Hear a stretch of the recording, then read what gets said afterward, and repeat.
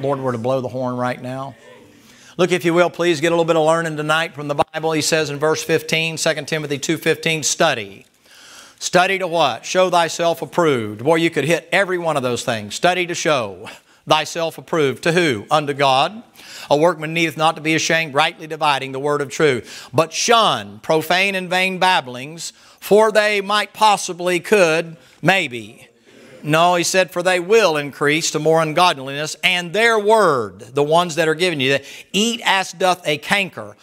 Canker, they used to have a thing called canker sores. That's like rust on metal or steel. That's like mold on bread. It destroys it over a period of time. It says their word doth eat like canker, of whom is Hymenaeus and Philetus. They're all millennials. Brother Sam, you pray and ask the Lord to help us, would you please?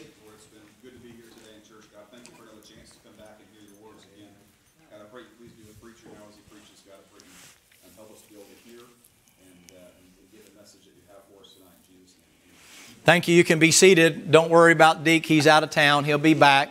Brother Richard's there and Brother Brad's here, so we're doing okay. And pray this week for Brother Woodard for two things. Number one, that he repent of his backslidden condition and not help you guys in the choir today. That disturbed me. You know, that bothered me. I mean, he's a builder, and I'm sure he had a great excuse. I understand. You got a lot going on and a lot of things difficult, and probably had a backed up sewer pipe, and I understand that. But pray that he'll get right over that. But and then after he gets right over that the Lord will give him direction to get things moving, all seriously, to get things moving in the right direction out here, and the Lord will give him graciousness there. I have to mess with you, Brother Holland, just a smidgen, you know, that kind of, otherwise somebody will think nepotism, you know. Other people will think, you know, well, if I was the preacher's nephew, and then you're thinking, I don't really want to be the preacher's nephew. Not if you get picked on like that. All right, now I want you to see something here, and this is given to you on the behalf of taking pressure off, not putting pressure on. Too often when people read certain things in the Bible, they think, oh, well, now what I'm supposed to do is actively shun something, so I got to make a jerk of myself. No, what he's letting you know is there's certain times that it's okay for you to disagree with somebody else and to leave them alone. And then he gives you a warning, and he said, listen, if you listen to that stuff, it will increase to more ungodliness. So he's given you the liberty to say, don't feel guilty about telling somebody, I don't want to hear your foolishness.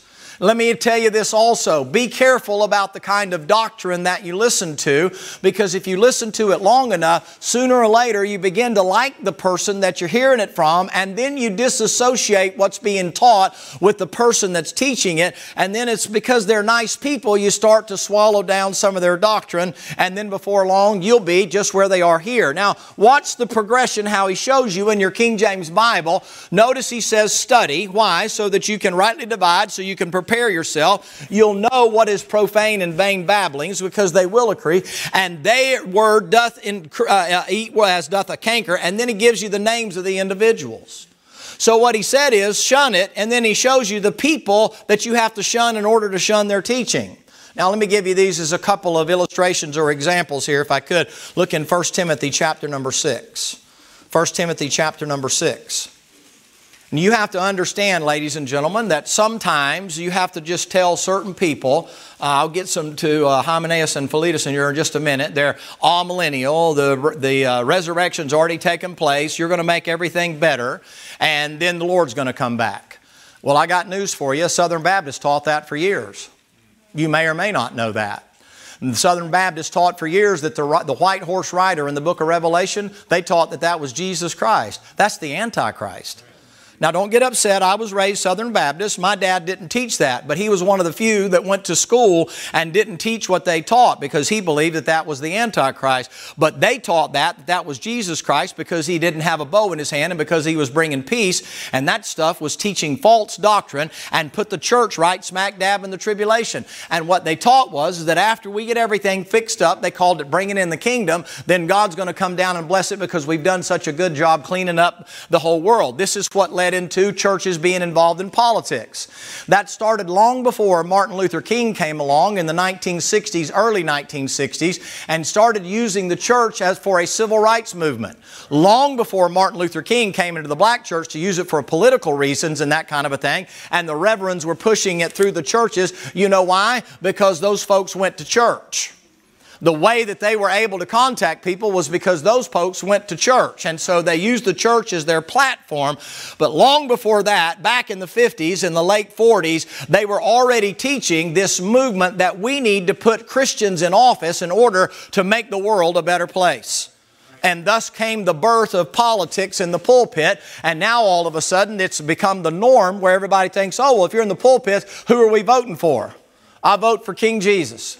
Amen. And beyond that, I couldn't tell you. And I'd be honest with you, you vote for whoever you want to vote for. It doesn't matter. You're only voting to make things good on yourself. But the bottom line is, it really doesn't matter to me who you vote for. You're not moving the needle one way or the other. I just wish some of you would get as excited about Jesus as you do about your candidate. And that would be that'd be a blessing. You would have to hurry up and get the building built out there. You need a tabernacle. Now listen, Paul's trying to tell Timothy, and Timothy is to tell us. He said, listen, there's some things, Tim, you're going to have to know and understand. You're going to have to study on your own. You can't ride my coattails. In other words, you can read all my commentaries and you can listen to all my tapes, Timothy, and you can go to all the meetings with me, but at some place, somewhere, you're going to have to study to show your own self approved unto God, not to me. Not to a congregation, but unto God. That's what Paul is telling Timothy. You have to have your own personal time with the Lord. You have to have your own personal study time. Some of you, you need to be regulated and you need to have the rigidness or the structure of study habits. Some of you don't have study habits. I have to study for a habit. In other words, I have to study so it helps to keep me in the book. That's a good thing. That's one of the reasons God called me to preach. He figured, well, if I don't call him to preach, he probably won't study. And maybe I wouldn't. I don't know. But now I don't have any choice. But I actually enjoy studying. And fortunately, I've developed a few good study habits. But here's one of the things that I think you need to know about study. Much study is a weariness to the flesh. Your flesh would rather sit on its blessed assurance and watch television and eat ice cream, if you can do that, or a fat bomb, or whatever it is that you're able to eat, or drink a glass of grass, or whatever it might be, not the kind you smoke. But your flesh doesn't like to sit down and talk about spiritual things. You know, I'm trying to get some stuff ready for the book of Hebrews, and so I'm trying to do a chapter a day, and I'm right now on par to do about a half a chapter a day because there's so many notes that are required, even though I've had it 4 or 5 different times. Here's the thing. Sometimes you can't just randomly read your Bible. You need to study. And sometimes, you know what you have to do? You have to have a teacher sit down with you and teach you some things there and take some notes and do the things along the way so that it'll hold your discipline enough to make you study to show yourself approved. Get yourself a study guide. I'm not trying to bump the enrollment as far as school is concerned, but you're not too young to start to study, to learn how to study. You say, well, now wait a minute. Look, they start you studying when you're in the 1st grade. When you hit the 1st grade, they give you homework. You go home and you write your letters, right? You write your A is for apple, and your B is for B, and your C is for, or C plus in the case of our song, that kind of a thing. But you learn to write your letters. You learn to write, I don't know if y'all do. Y'all still write in cursive? Do y'all even know what that is? It's not texting. Do you still write in cursive and all that stuff? Okay, well good. Praise the Lord. So y'all still sign your name? You don't like just, hey, I'll send it to you in a text? You still sign your name?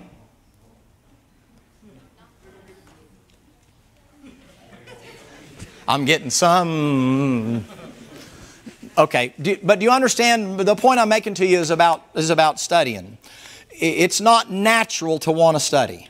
So you have to discipline yourself to have the character to study. We have some guys that are in school now, and they decided to start school, and so what they did is in the morning when they wake up, for the first hour in the morning, they sit down and they do school. And here's what they've said across the board. Now I have a certain amount that I do every single day, and it keeps me on par, and it makes me have to study because I'm held accountable by my teachers. My homeroom teachers are Brother Sam, Brother Woodard, Brother Josh, Brother Walker, Brother Wheeler, and so on and so forth. And if it's me with their outlines or whatever it might be. When he says study to show yourself approved, you have to be willing to sit down. That doesn't mean read. But you got to be careful because after he says study, notice the warning that he gives you, but shun. In other words, when you're studying, you know what you're going to find out? You're going to find out that some things people are trying to teach you are wrong. And he says when you do that, He said, listen, make sure that you shun those things. Don't pay attention to those things. Don't let those things misguide you. Don't let them misdirect you. Because as much as there's truth out there, there is non-truth or mistruth out there. As much as there is reality out there and truth, there's heresy out there. There must also be heresies among you, that the man of God may be proven. You understand? Watch this. 1 Timothy chapter number 6, verse 20. O Timothy, keep that which is committed to thy trust, avoiding profane and vain babblings and oppositions of science, falsely so called. Look in the same there. Look in chapter number 1. Look at verse number 4. It's 1 Timothy chapter number 1. Look at verse number 4. He says, neither give heed to fables and endless genealogies, which minister questions rather than godly edifying, which is in the faith, so do. Look down in verse number 6, same passage. For which some having swerved have turned aside unto vain jangling. Well, Paul, you're being kind of rough on us. Look in chapter number 6 right there. Chapter number 6, 1 Timothy. Look in verse number 4. Make it 3. If any man teach otherwise, consent not to wholesome words, even the words of our Lord Jesus Christ, and to the doctrine, which is according to godliness. He is proud, knowing nothing, but doting about questions and strifes of words, wherefore whereof cometh envy, strife, railings, evil surmising, perverse disputings of men, corrupt minds, destitute of truth, supposing gain is godliness. From such withdraw thyself, but godliness with contentment is great gain. That's a mouthful. You know what he just said? Everybody that's teaching is not supposed to be teaching, and everybody that's teaching doesn't teach the right things. Take your Bible and come, if you will, with me over to 1 Corinthians chapter number 15. Make it Colossians. No, let's go to 1 Corinthians first. 1 Corinthians 15. Now, this is done not to put pressure on you, but to take pressure off of you. If you know how to rightly divide your Bible, it will not be long before you will be able to sniff out every heretic there is trying to teach you something for their own benefit.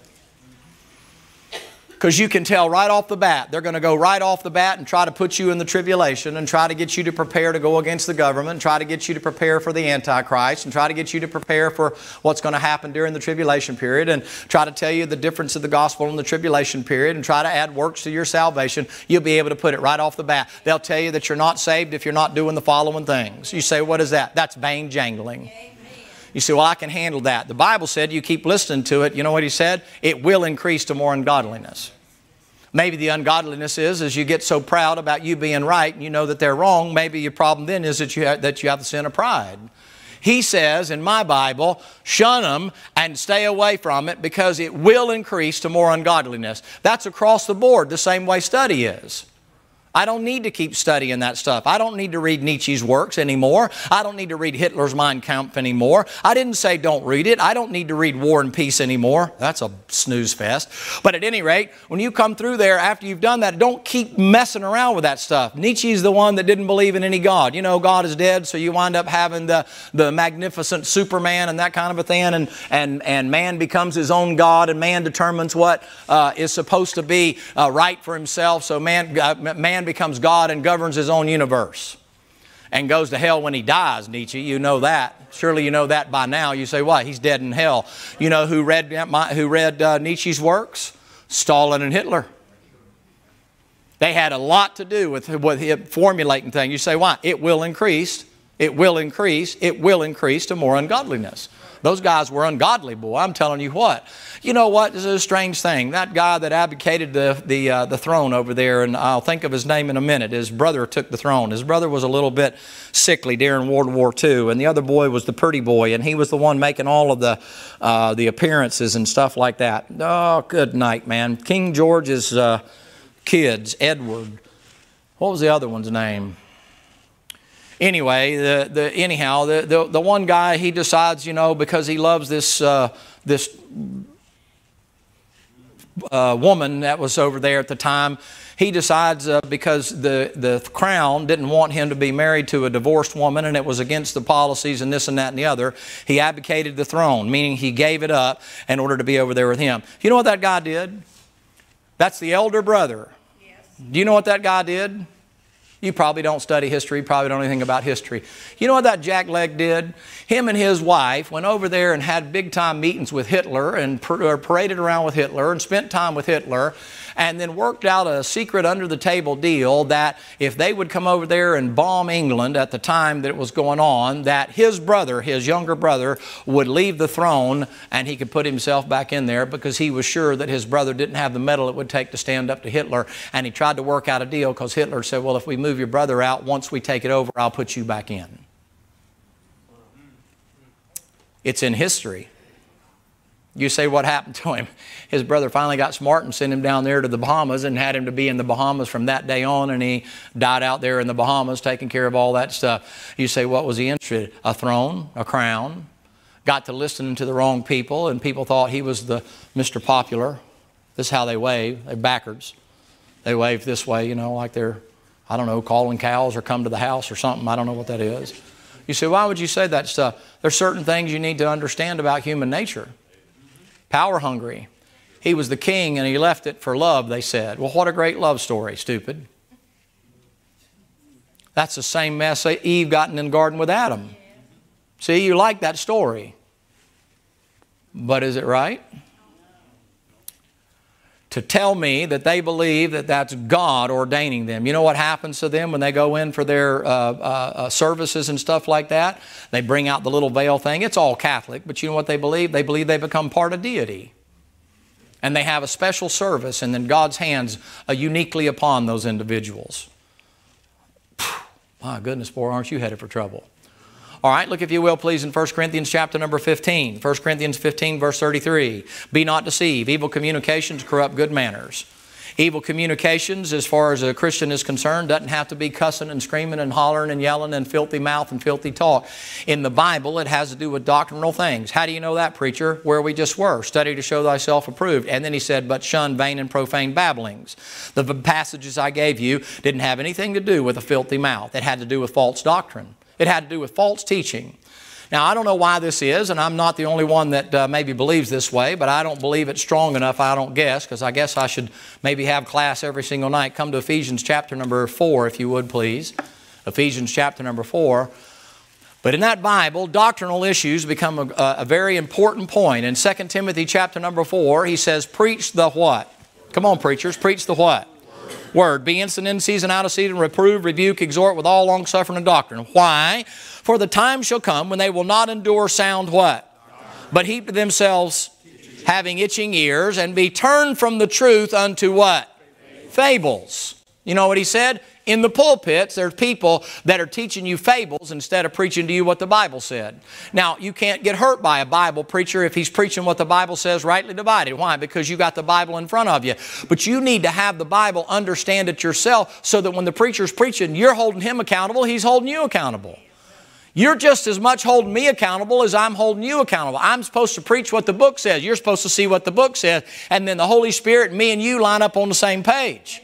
You say, what does that do? I'm teaching you the test. You got the answers in front of you. You say, what does that do? Well, for me, y'all around here, you're like little teeth and eyeballs. You got little knives and forks, and you got little bandanas, and you're like, you better feed me or we're going to stick you and have you for dinner. Because you read and study your Bible. Well, what a great check and balance system. Because I know if I'm going to preach, I better be in the book, or y'all going to be like, I remember a few weeks ago, I got up and I said, I'm going to preach to you today from the Living Bible. All the air got sucked right out of the room. And then I said, I mean the King James, you know, and then y'all were like, oh, yeah. But as soon as I said Living Bible, y'all were like, apostate, crucify him, right? But here's the thing, that's done for your protection. So that when a preacher comes up, no matter how good he might be, when he's doctrinally incorrect, you know what the Lord said? Don't listen to that smooth talking fella, Mr. Mic around his ear deal.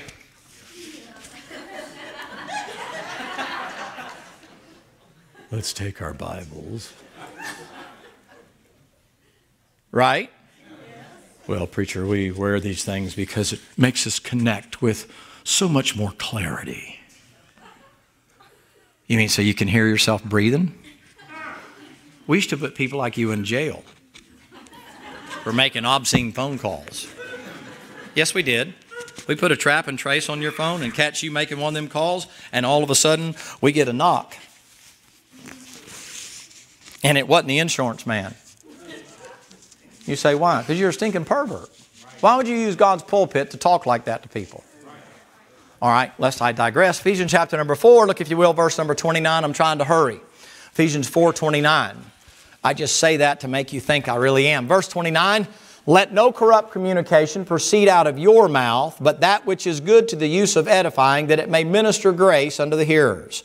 Let no corrupt communication proceed out of your mouth. That doesn't have to do with just your foul language and your dirty jokes. That has to do with communication of a thought or an idea or a doctrine. And when you're doing that, these guys get up to preach, they can tell you, and you better thank the Lord, you got some, come to, let's see, 1 Timothy chapter, oh no, it's not 1 Timothy. Wait a minute, it's coming. Colossians, come to Colossians 2.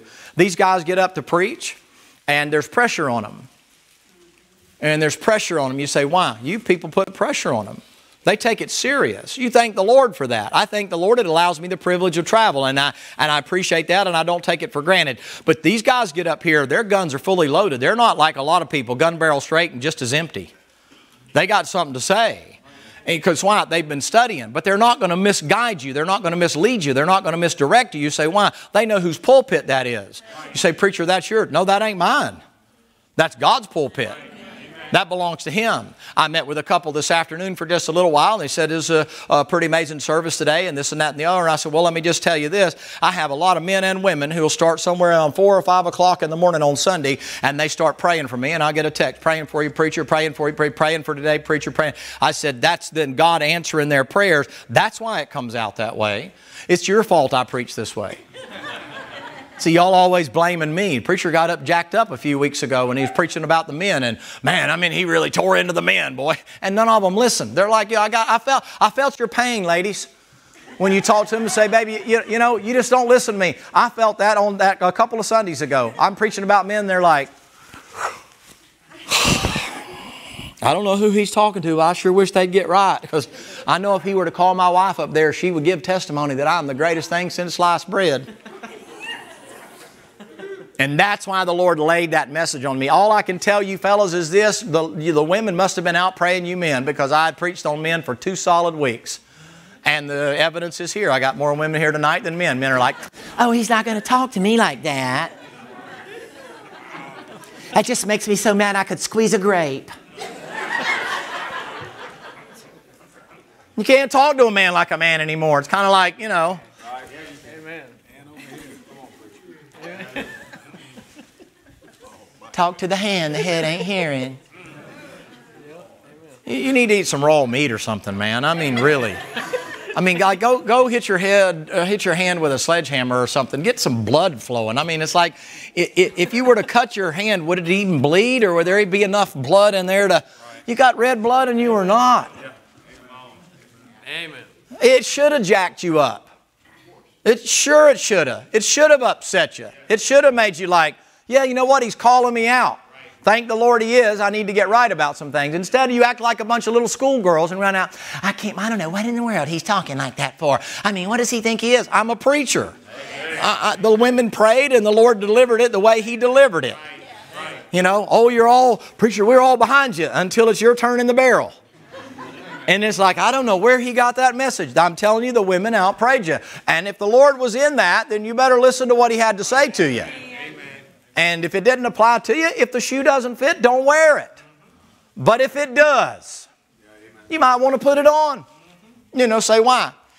Believe it or not, ladies and gentlemen, there is a spiritual thing going on right now. There's a transaction going on right now. It is not physical. It is spiritual. From my mouth to your ears and into your heart is the Holy Spirit working, and a bunch of demonic things flying around here trying to twist it and turn it and back it up and keep you from getting it and taking it out. And somebody, sure as I'm here, the phone will ring, or somebody will decide they got to take a text during the middle of the service, or somebody will stand up and walk out. They got to go to the bathroom or something right at a time when God's dealing with you. It is not physical. It is spiritual. It is interrupting the only thing that holds the universe together. Listen, you start looking in the book of Hebrews, you know what you realize? By the word of His power, everything is held together. Yes. That pew that Matthew is sitting on right now, you have become a man. You sitting in TK's spot. You are bold or dumb one. I don't know. But if he comes over, I'd just move in. I just like, I'll move over, you know. But you know what's holding that pew together? You say nails and glue.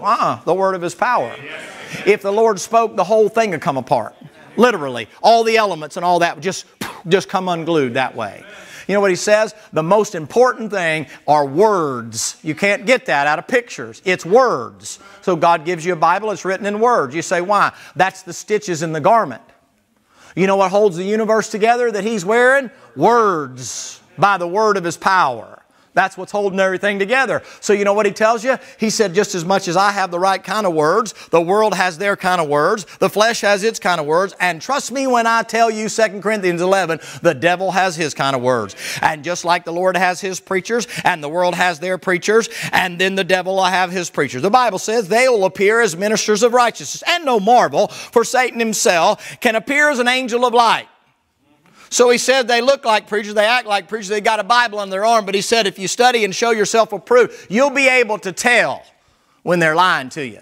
And then you know what he says to you? Don't even argue with them. He said shun them. Do you remember the old days what shunning was?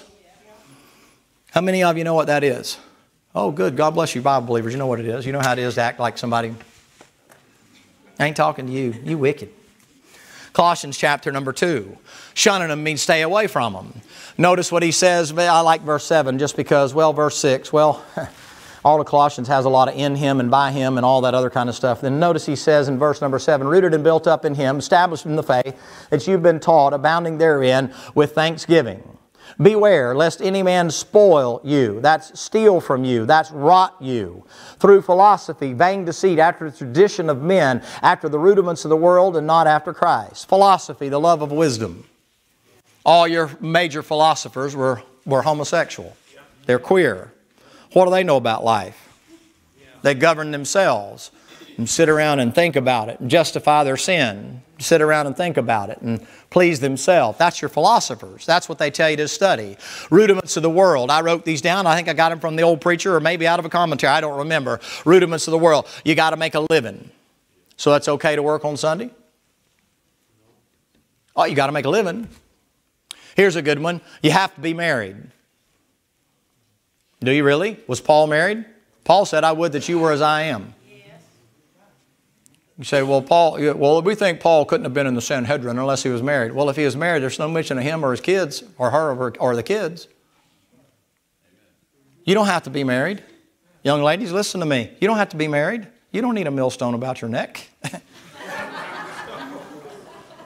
Preacher, it just depends on how you look at it. How am I doing so far? I'm talking about rudiments of the world. This is what the world tells you. Everybody else does it. That's a good one. I know when I can quit. How about that one? Does God approve of what you're doing? Then do it.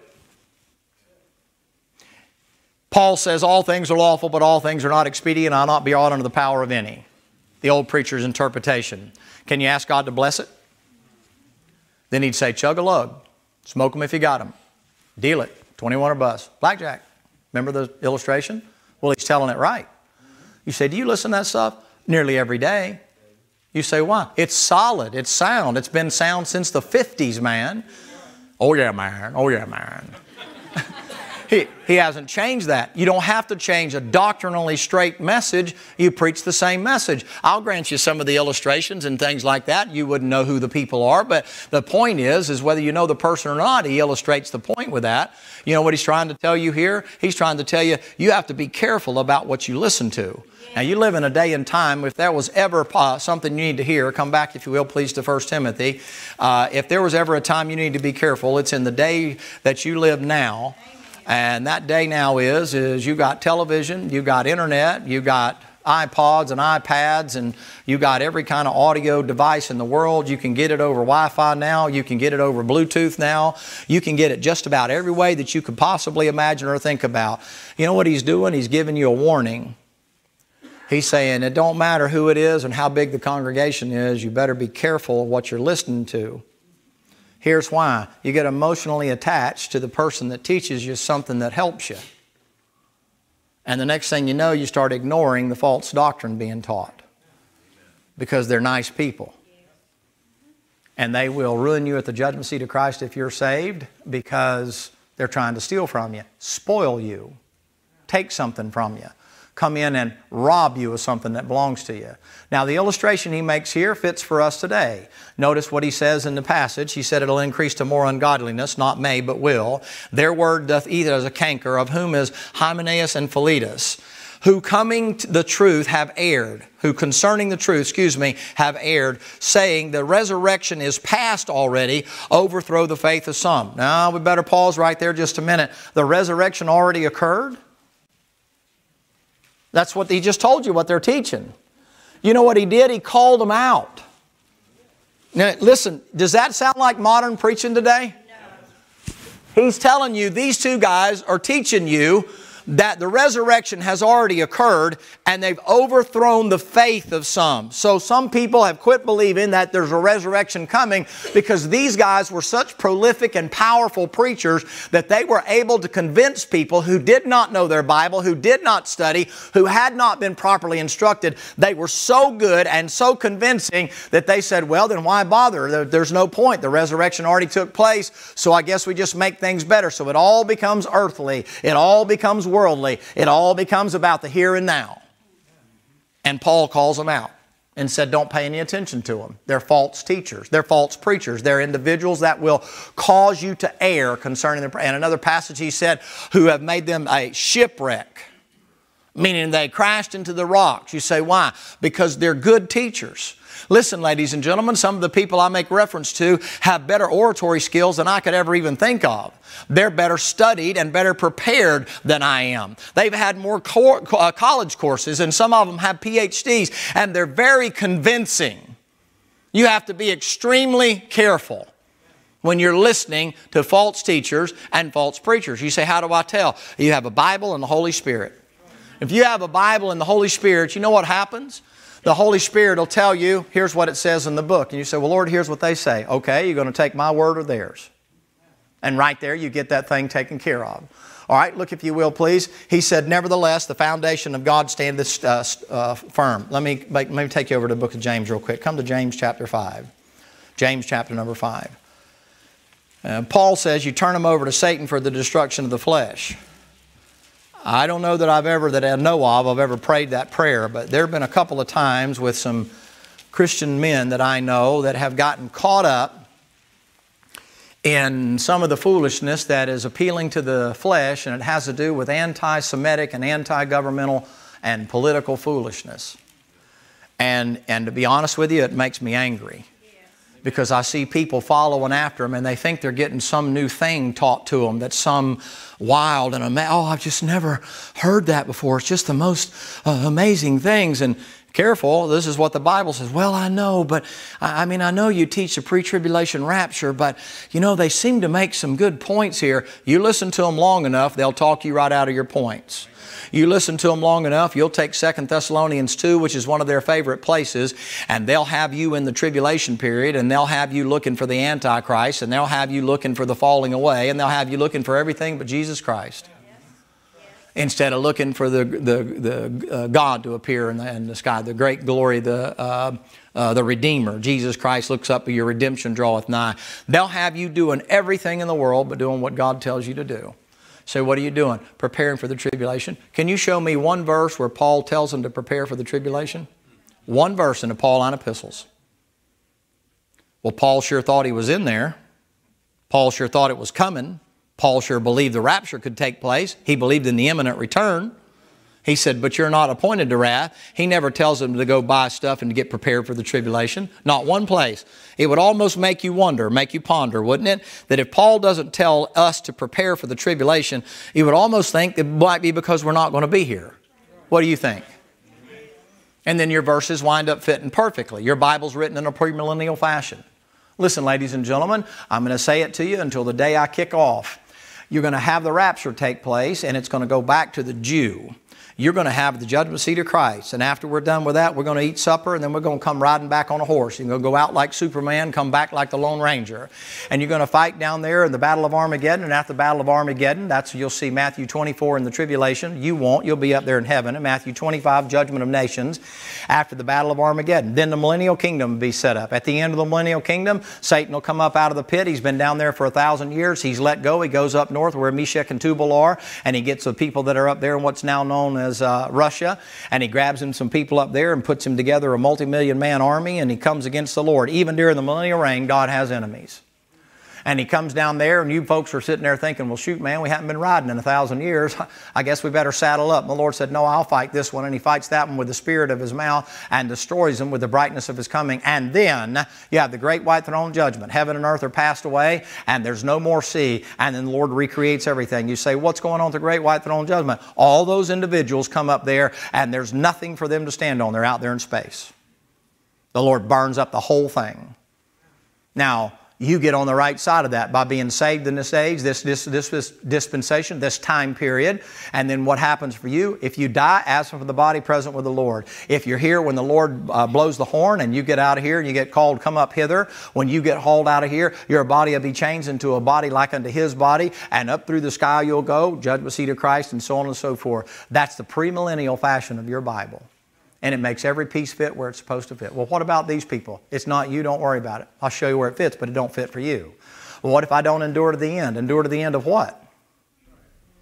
Enduring to the end always is a reference to the end of the tribulation. It has nothing, to the end of what? The end of your life?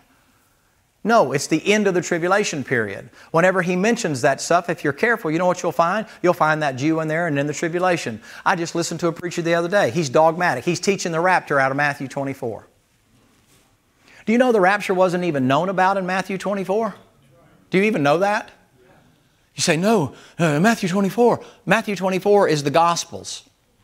Pauline revelation wasn't there. The mystery of the church wasn't revealed yet. And Jesus Christ coming in the clouds wasn't written about. All that they knew was the second coming of Christ. Matthew 24 has to do with the book of Revelation more than any of the other stuff. The Apostle Paul's not referring to that at the rapture. He goes through there and all the volcanoes and earthquake. And of course he had to throw Corona in there. Coronavirus. Oh, it's the coronavirus, and that's the plagues, and the horses are already riding the war, and they're getting ready to create a war, and Israel's going to go to battle, and Gog and Magog are coming against. China and Russia are going to team up together with Iran, and they're going to come across through Turkey and all this other kind of stuff. I'm sitting there listening to this stuff, and I'm getting madder by the minute because I'm realizing if anybody had a Bible and a preacher that had been teaching them, they'd turn that fool off. Somebody's backing that guy up, and he calls himself a Baptist preacher. And I'm saying to myself, well, boy, I wouldn't want to be you at the judgment seat. Teaching the rapture out of Matthew 24. You know what he's doing? Prepare for the coming.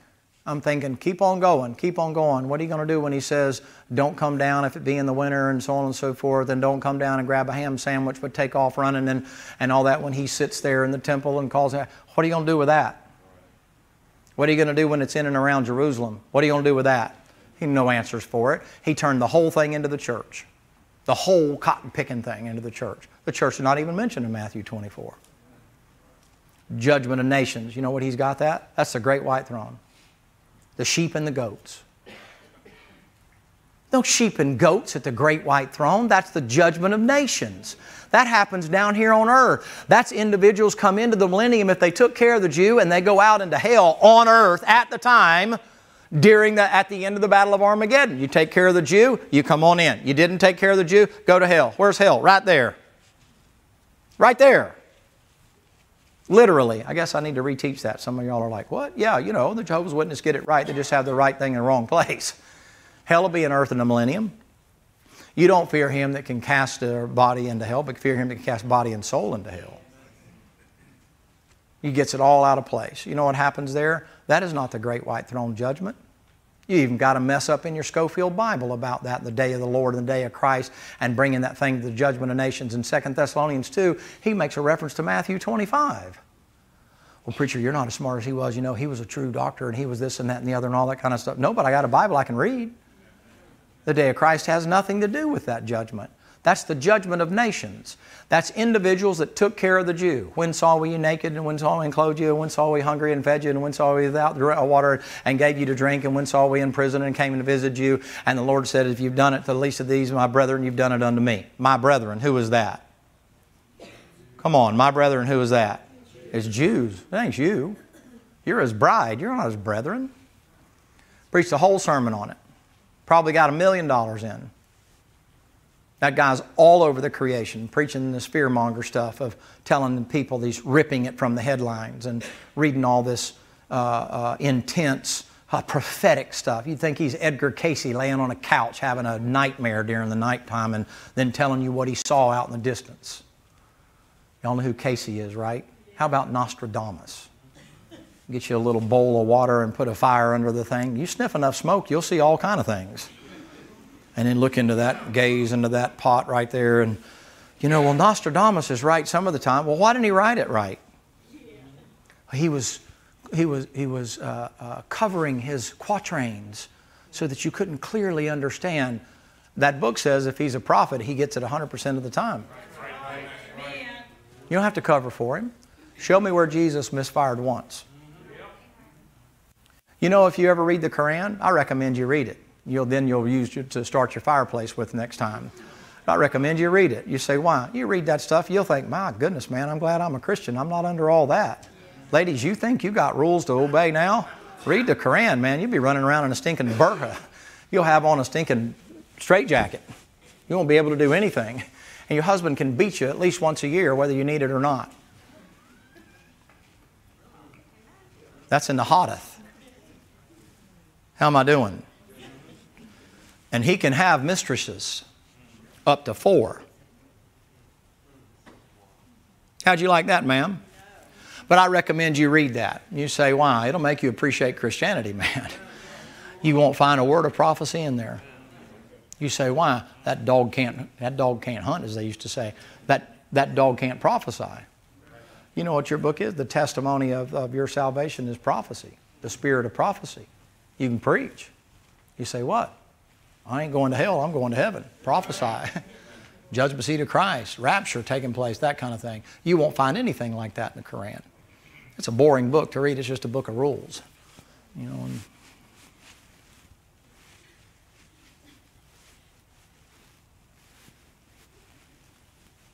You got to east and west, and you got to face the right way, and all that, and you have to wash a certain way, and all ceremonial stuff.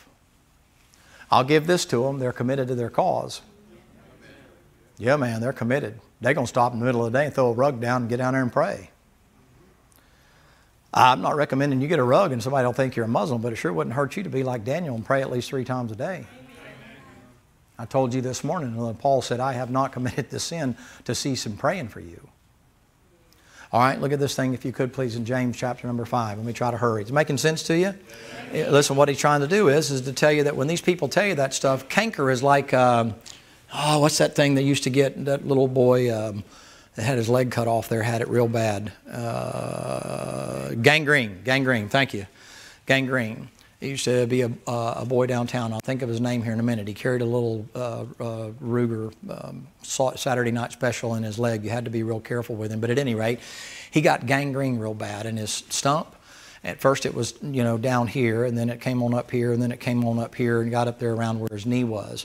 But Barber was his last name. I can't remember his first name right here. But you had to be real careful. Man, when you took that leg off, that gangrene come in there and you get this so turned off by the smell of the thing, you think, man, I don't want to even take a look at it. Well, you have to take a look at it if you're going to do anything for it. You got to clean it up. You got to get it right. You know what he says? That word is like a canker. It's like gangrene. And gangrene will wind up eating you from inside out. And it stinks to high heaven. Look at this thing in James chapter number 3. The Bible says in verse 3, make it 2, your riches are corrupted, your garments are moth-eaten. Your gold and silver is cankered. The rust of them shall be a witness against you and shall eat your flesh as it were fire. You have heaped treasure together for the last days. Boy, if that ain't a comment on the day in which you're living. You heap treasure together on the last days, and the Lord said, I'm going to destroy every bit of it. I'm going to let it rot. I'm going to let it rust. You say, why? You got no use for it. You get to read in the book of Revelation. I'm going to have to quit. You get to read in the book of Revelation. You know what happened? Because I got to cover this thing about concern and truth, and I've got about 8 references we're going to have to look at concern and truth, and I'll get that for you on next Sunday. I'll be in Washington and Texas this week. But here's the thing. You get to looking at that thing, and you start finding out that the Lord comes in, and He said that for a cup of dove's dung, that's what they're eating in the book of Lamentation. They're giving you a week's salary for a cup of dove's dung and a donkey's head. You sure got to be hungry to be eating dove dung.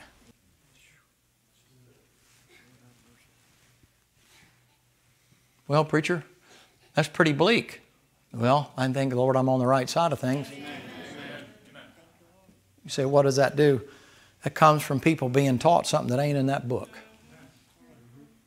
And that Bible says, and you start listening to that, it will increase to more ungodliness in your actions, not just your doctrine. All right.